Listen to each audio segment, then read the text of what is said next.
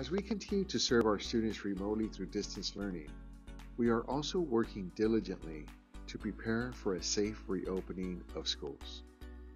Each of our school sites is working to ensure class structure and cleanliness meet the state guidelines for reopening. All students and staff will be required to wear a face covering upon the return to campuses. Our desks have been organized at a safe social distance in each classroom.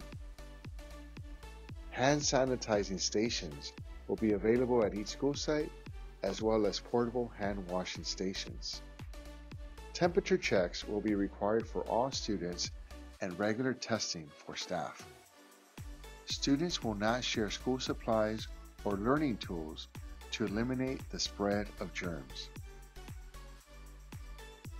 Classrooms will be deep cleaned and sanitized before and after instruction. We have developed a checklist color-coded system to ensure our maintenance staff can schedule each thorough cleaning. Reports of the sanitation that takes place daily. Every classroom will have a checklist posted where it outlines what sanitation took place and the date that it's done. This reassures the staff and also the students that that room has been sanitized. We have developed a COVID-19 quality control team, as well as a parent task force, which visits school sites to ensure safety protocols are properly followed. We will continue to make sure our preparation remains ahead of schedule and our children will be safe once our doors reopen.